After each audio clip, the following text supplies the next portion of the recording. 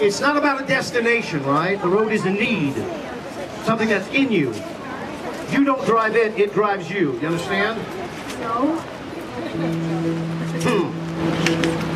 Come here. I've never been a man who lived an office life. I've never been a man behind a desk. I've always been a man who said that staying still was playing dead. The kind who's always looking for the challenges ahead. People say that's irresponsible. Yeah. People tell me stay at home.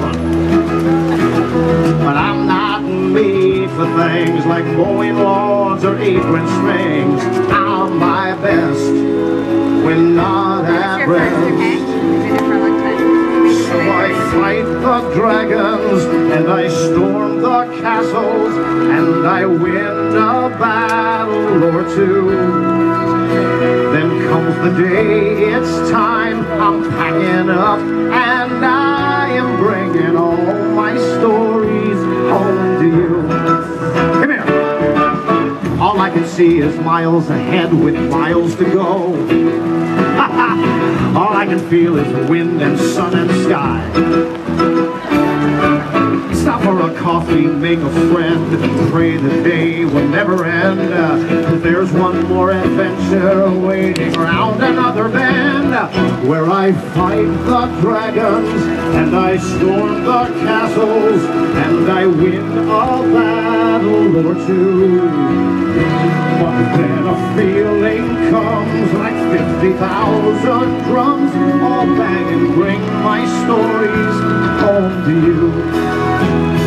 And I wonder as I wander on the road from door to door, exactly what you think of where I've been. Hey, do you know I joined the circus, met a mermaid, fought a war? Do you know I think of you through thick and thin? Because even though I'm making deals and bringing people joy, I'm usually only thinking of my boy. Out there on the road I pray you'll come to me one day